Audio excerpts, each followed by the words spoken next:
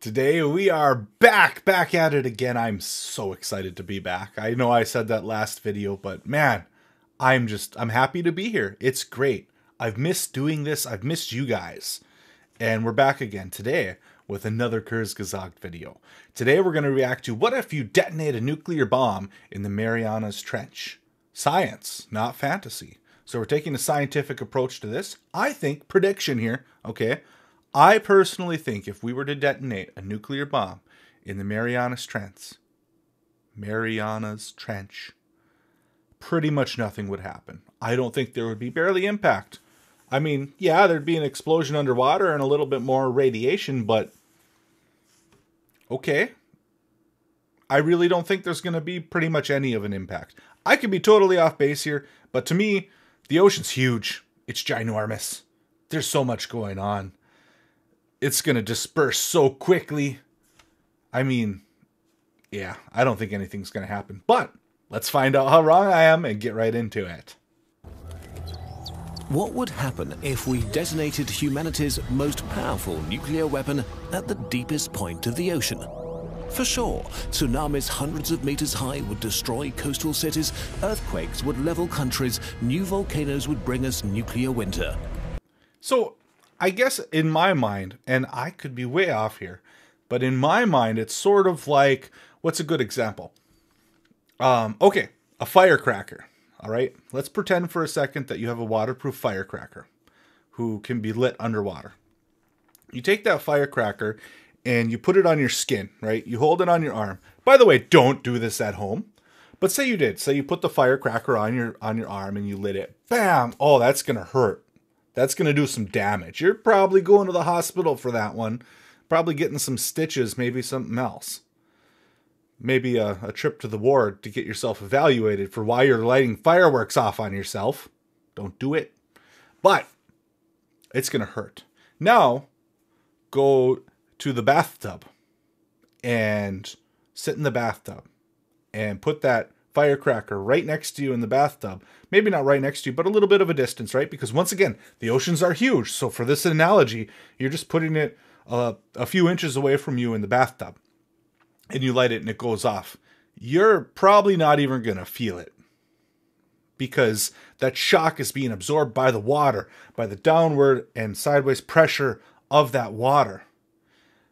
Afterwards, everything's getting, you know, the smoke and whatnot and the debris from the firecracker, it's getting mixed in and convoluted and spread out, dispersed amongst the bathtub. That's kind of how I see this. Yes, a nuclear bomb is huge. They are incredibly destructive. They have horrible radiation problems that go along with it.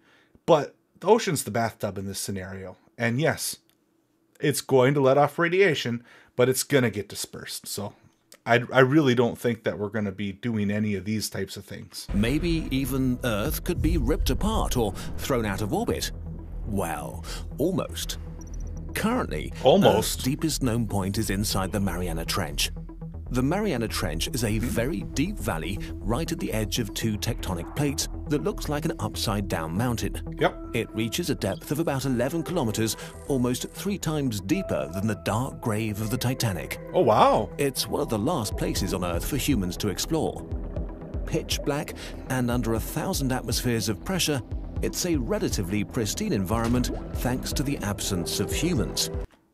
That's one of the things about the Marianas Trench that's always amazed me. It's harder to go down there to the very bottom of that than it is to go into space. Space has a lot of challenges, a lot of difficulties. Everything's trying to kill us. There's no atmosphere. Down here, you have thousands of atmospheres. How do you deal with that pressure? How could you possibly deal with that pressure? And we don't have a good answer to that today. We can go pretty deep, but we can't go this deep. We can't go to the bottom of this. A great place for our nuclear test.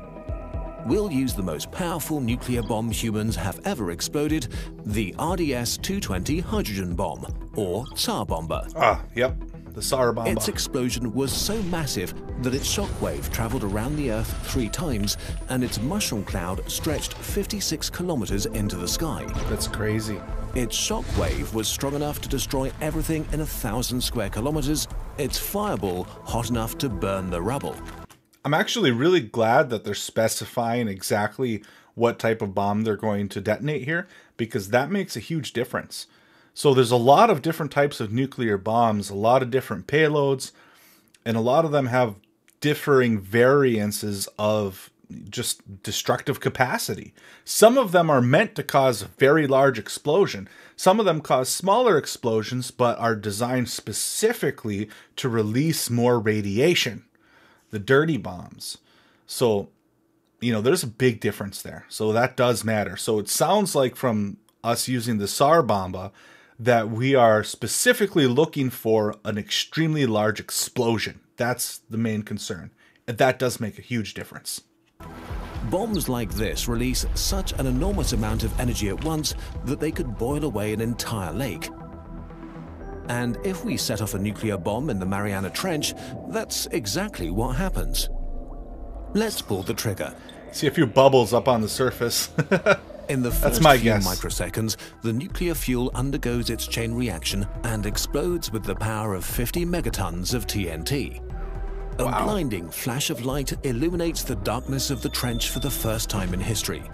The heat of the explosion produces a cavity, a flaming bubble of water vapor, radioactive nuclei, and the remains of very unlucky fish.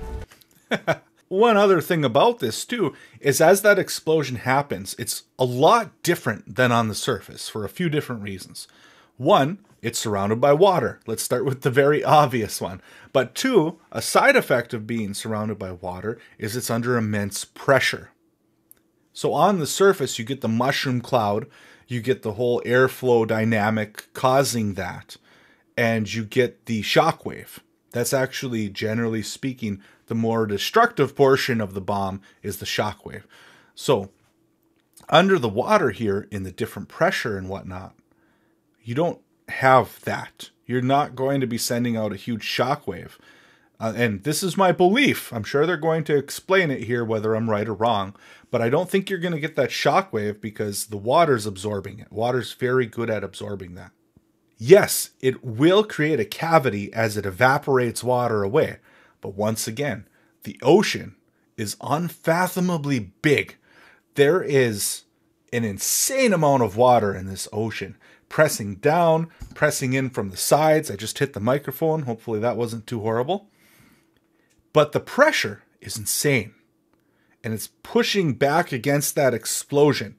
So that explosion is going to evaporate some water into gases. That's going to happen. That gas is going to end up escaping up at the end of the day. But that immense pressure will keep that bubble small. And it will collapse that gap back in on itself, and it will be a violent crushing in, but in the grand scheme of things, it should be almost nothing. The bubble grows quickly as it vaporizes the water around it. The pressure of the bubble is immense, plowing outwards as if there's nothing in the way, sending off a shockwave that will be felt by seismic stations and whales around the world. And then, almost as fast as it emerges, it stops. Yep. On the surface of the Earth, this fireball bubble would grow to 10 kilometers the second after it's detonated, as the atmosphere barely puts up a fight to hold it back. But the pressure at the bottom of the Mariana Trench is enormous. With 11 kilometers of water overhead, being in the Mariana Trench is like being crushed by a hydraulic press from every direction. It's a chakra fruit from Naruto! Here, a second after the detonation, our bubble is about a kilometer across, when, oddly enough, it starts to shrink. Wow, a kilometer! The bubble overextends itself, losing pressure as it expands, until the water turns it back, recompressing it. I actually thought it would be smaller than a kilometer, so I'm pretty impressed that it would generate a kilometer gap. The tug of war between the fiery death bubble and water goes back and forth a few times, the bubble shrinking and growing until eventually the bubble loses for good. The pressure around it is too great, and turbulent water begins to chop it up. it becomes something like the underwater equivalent of a mushroom cloud as it disintegrates into many smaller hot and radioactive bubbles drifting upwards. And as our mighty destructive blast rises to the surface, it does basically nothing. Just a small wave and a bubbling plume of radioactive warm water in the Pacific. Yep. No tsunami will wash away Japan or California, although boats and whales in the area might have a bad time. Yeah, it still wouldn't be a good thing. Like, we still shouldn't do this because it will be spreading radiation. Anything large enough with corpses that's going to die from this, like whales and whatnot, they're going to be highly radioactive. They're going to wash ashore somewhere, probably. They're going to be eaten by other things and spread around. You know, it's definitely not world-ending or catastrophe-inducing, but it's going to happen. There's going to be radiation unnecessarily released into the world. The radioactive fallout will be diluted into the Pacific after a few days, although a fair amount of radioactive water and salt makes it to the atmosphere, where it collects and then rains down again. Even if the wind blows the fallout directly towards the Philippines, the worst of it probably happens over the oceans. But clearly, the real danger comes from our happens over the oceans.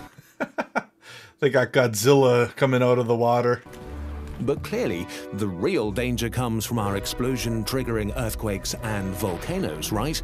No, I really don't think so. These tectonic plates are ginormous beyond our imagination. A nuclear bomb is not going to affect it in the slightest. Now, even if the nuclear bomb was, 100 times more powerful, I don't think that would be enough. These tectonic plates are the crust of the Earth. I mean, I don't even know how to say that better. It's the crust of the Earth. You're not moving that with explosives. It's just not happening. Even if we detonated the bomb right in the trench at the exact point where tectonic plates touch, probably not. Humanity and our destructive power is crazy, insane, and scary. Nature is way crazier, more insane, and infinitely more scary than humanity will ever be. We will never compete with nature. The explosion would vaporize a part of the sea floor and turn a lot of sand into glass, but most of the energy goes into the water, not seismic waves. Earthquakes are already quite common at tectonic plate boundaries, and earthquakes with as much seismic energy as our bomb happen a few times a year without triggering any sort of apocalypse. But maybe it will affect the Earth's orbit. No. Since no mass is taken away or added to the Earth, our orbit is completely unaffected. Also, there have been well over 1,000 nuclear tests in the last 70 years, and that didn't change our orbit, so why would this time be different? Yeah, that's a really good point. No mass was added or gained. There was no outside influence. Our orbit is not affected. And even if it was an outside influence, if that nuke came in from space, it's the same concept as it was with the tectonic plates. It is so insignificantly small compared to the Earth. I mean, that end of story. That's really all there is to say about that. Yes, it's crazy big. It's crazy scary. But, I mean, once again, nature reigns supreme. The strongest forces humanity can unleash are laughable compared to the forces of nature. The planet is too big. Is that shark tornadoes? Oh my god, I love these guys so much. Care. So, what happens to us if we detonate a nuclear weapon really deep in the ocean? Pretty much nothing. I was right! Did you know that every bird in our videos has an owner? I want one. I was right. I was right for once. Wow, I feel good about myself. I'm going to pat myself on the back for that one. I was honestly expecting to be proven wrong in some way because it just seemed too obvious to me. But no, that was a great video. I really liked that. I liked how, they were straightforward to the point, explained why the reasoning was behind it. But I mean, yeah, to me, it just makes a lot of sense. We are nothing. Our destructive capability is nothing compared to the planet. We could annihilate ourselves tomorrow with every nuclear weapon we have in our arsenal. And you know what? The Earth would move on. Yeah, things might slow down for a couple hundred or 1,000 years, but life will survive, the Earth will survive, and probably be better off without us, to be completely honest. So yeah, there's that. Anyway, thank you so much for watching. I know I said it the last video, but man, am I happy to be back. It's really good. I missed you guys. I missed doing this. I miss these videos. I've been holding off on watching them. So anyway, thank you so much. Go check out my gaming channel if you haven't already. We do a lot of cool games over there. We're going to be doing even some more now that I have a computer that can handle it. And I appreciate you guys. I hope you have a wonderful day.